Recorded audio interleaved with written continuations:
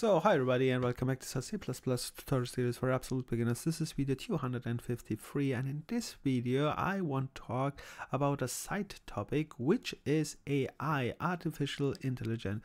And the reason for that is AI becomes very popular, and AI will be in every digital technology, every digital sector which is on the internet, and it is influencing also for example, C++, our education, and we will check if we can use it for our advantage.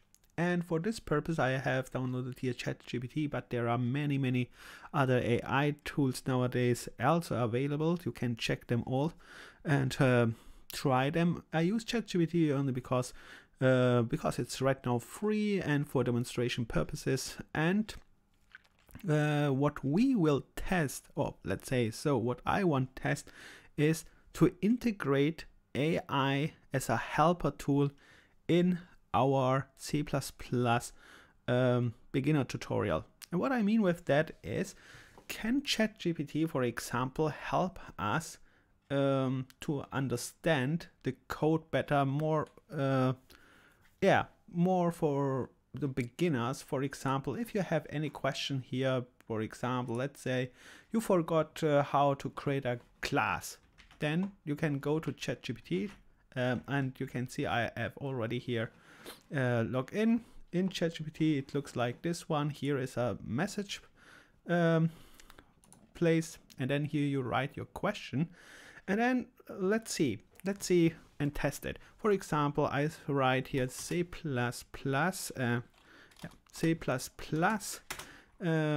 create a class example.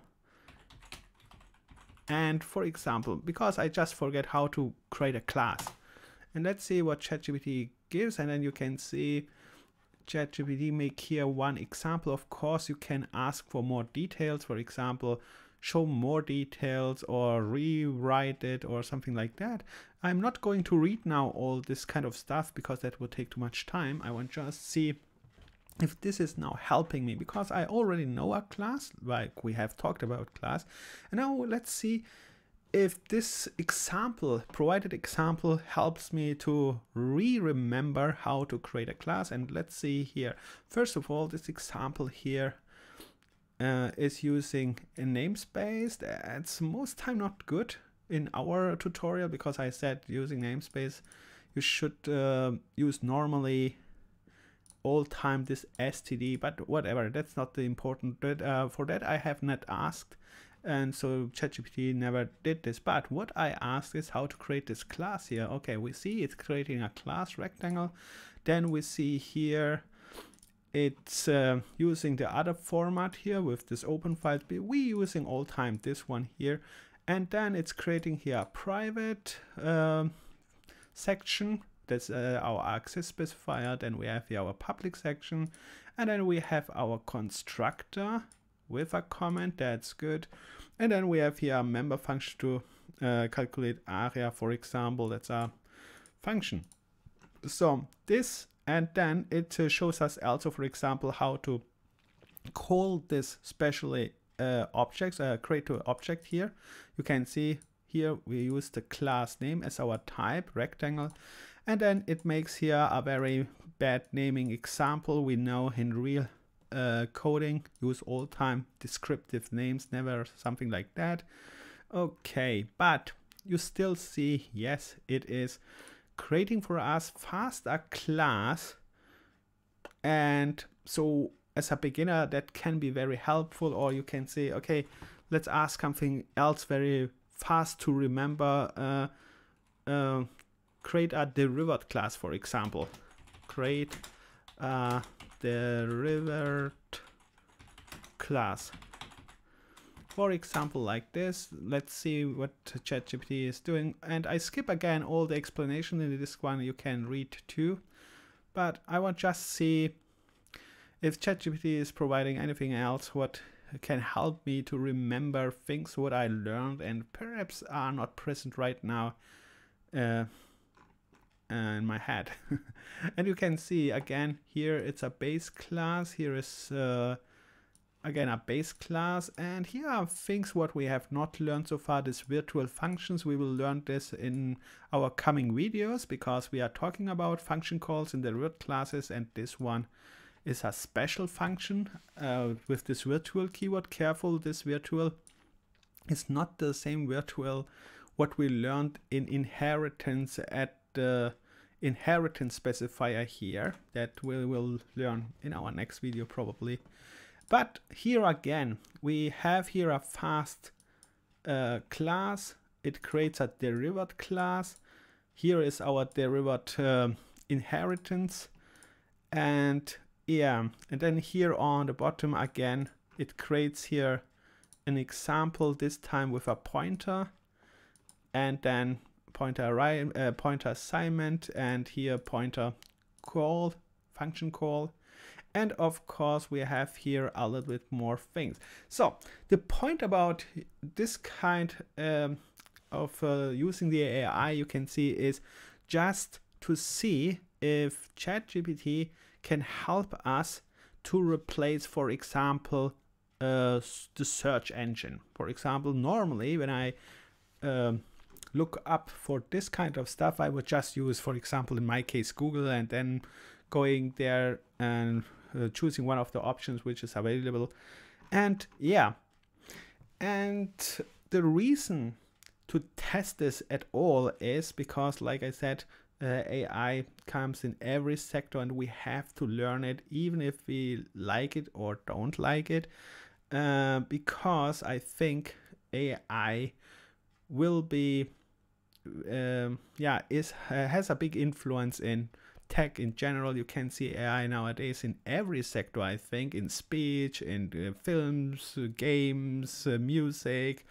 Yes, every sector, and we as a programmer, we have to test it at least. You have not to use it, but in my case, like I mentioned at the start, we test it and see it if this is useful for us, or it is useful. Can we have a benefit about it? And that's all about this video actually. And one more thing, perhaps, I know on the internet there is a big discussion that AI could be dangerous. That's true. For example, I can even ask the AI here, is AI dangerous? And show me the risks. Something like that. And then you can read this. I'm not going to read this all again, but you can see here is a list of dangerous aspects of an AI.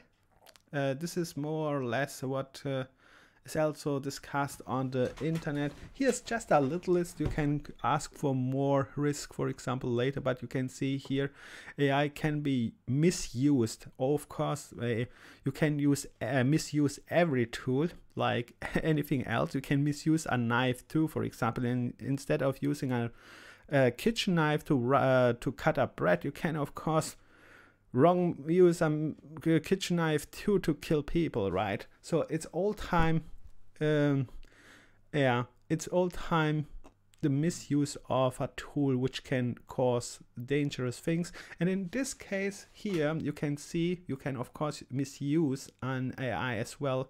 For example, we have here to target discrimination on the internet. You can use a bot, an AI bot, who is doing that for you and manipulating people and targeting people. Of course, that's bad thing.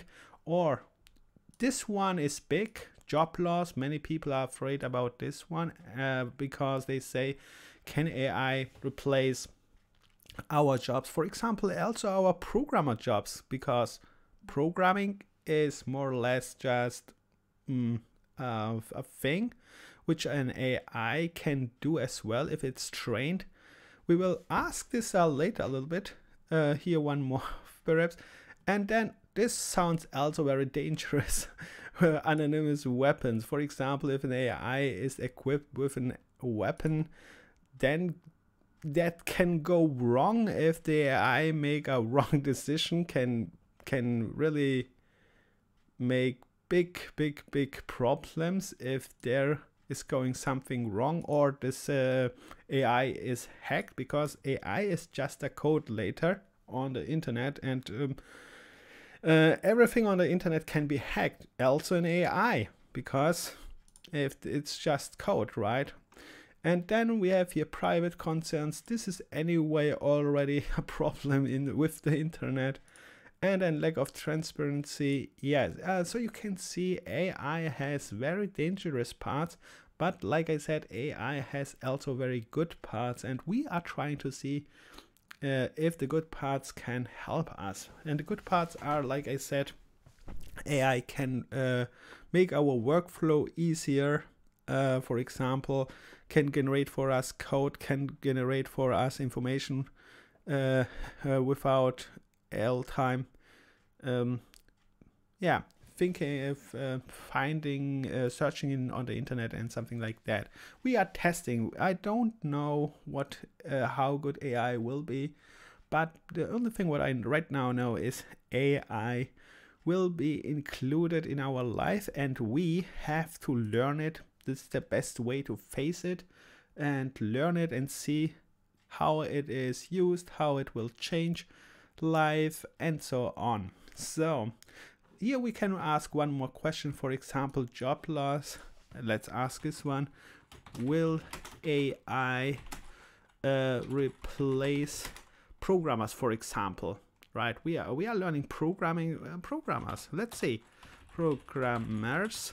And then when we click this one, and you can see the AI is more or less saying like it is possible that programmers will be replaced, but not in the near future, because programmers are, let's say, can do many tasks what a programmer can do, but not all tasks. For example, the creativity and critical thinking, and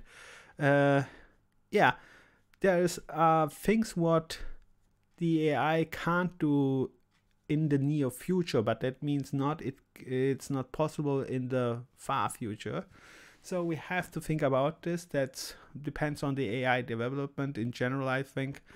And and like I said, I will try to include this AI in our tutorial and mixing it up with research, because I tell you all time, for example, when I make here examples in our tutorial, that you should look up good resource online, and there are many good resources. For example, other tutorial sites, our books, our official C++ books, documentations, and Wikipedia, and all the sites which you know from this online things. But now you can also try AIs who could help you, and there are also speech AIs, which means you don't have even to read this text. You can convert this text to speech and then just listen what AI is doing while you are typing here. That's also very interesting. For example, I could ask later here this question, then I go here and continue with my work while the AI is talking and explaining me all the thing what all these parts here. It's just speaking to me, which is more convenient, while you can then still work here and it is explaining that. Also, we will test it. So, and I want, perhaps if you like, you can test it too. If you don't like it, just don't test it. It's not very important. But I think, but at least I want to test this and try out and give you this as a resource material as well, because can help. We test it. I don't know if it's helpful in the end. And the best part is this ChatGPT is free. Right now I use the free version. There is a paid version. The free version is okay so far. And so I think that's all what I have to talk about this video. This was just a side note. And yeah, I stop this video here. If you have any questions, like all time, write it in the comment section. See you in the next video, and like all time, have fun, never give up, and bye.